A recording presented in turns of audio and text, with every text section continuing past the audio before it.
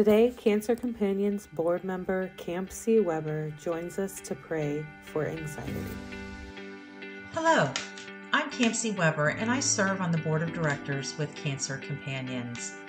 Today, I'm going to pray that the peace of God will relieve your anxiety as you travel on this cancer journey as a patient or a caregiver. I personally know about the anxiety that cancer can bring.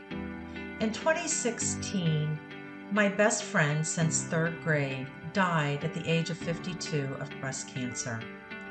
1 month later, I was diagnosed with breast cancer. Wow, you talk about anxiety setting in quickly. I clearly remember the day of my biopsy. My mind was running wild. I could not find peace in anything. Calmness was non-existent. I finally took a breath and I prayed. I just prayed. I prayed to God and I asked God to bring me some calm and some peace as I went through the procedure and then in the following days as I learned the diagnosis. Literally, as I was laying on the table during my biopsy procedure, I felt the arms of God wrap around me and just hold me. My body was filled with peace. I had never experienced anything like that in my life. And I know it was my prayer that brought that peace. I was also a caregiver for my late husband, who was diagnosed with lung cancer in 2008 and then again in 2021. The anxiety of a caregiver is different than that of a patient, but so real. Your mind is full of what ifs as you're working with medical professionals and filing insurance claims, and it's sometimes just overwhelming.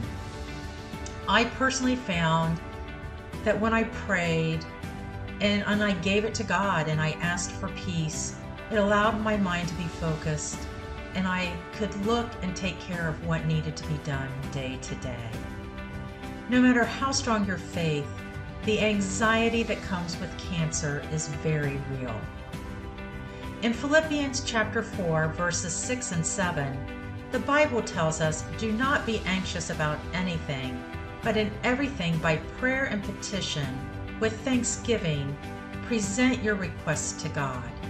And the peace of God, which transcends all understanding, will guard your hearts and your minds in Christ Jesus."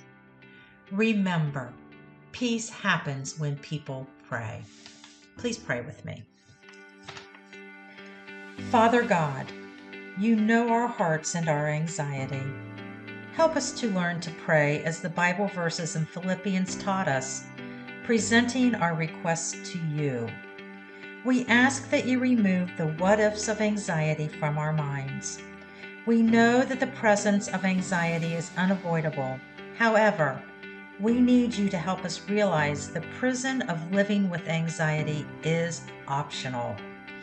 We are anxious because we are not in control of this terrible disease called cancer, but we know that you are in control and that you have an ultimate plan for us.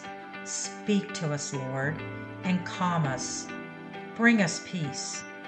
Let us feel your presence and you fighting for us and with us. And help us to always praise you with gratitude, which will keep us focused on the present rather than the what-ifs. In your name we pray. Amen. God bless you. 30 Days of Cancer Prayer is sponsored by Cancer Companions. To learn more, visit www.cancercompanions.org.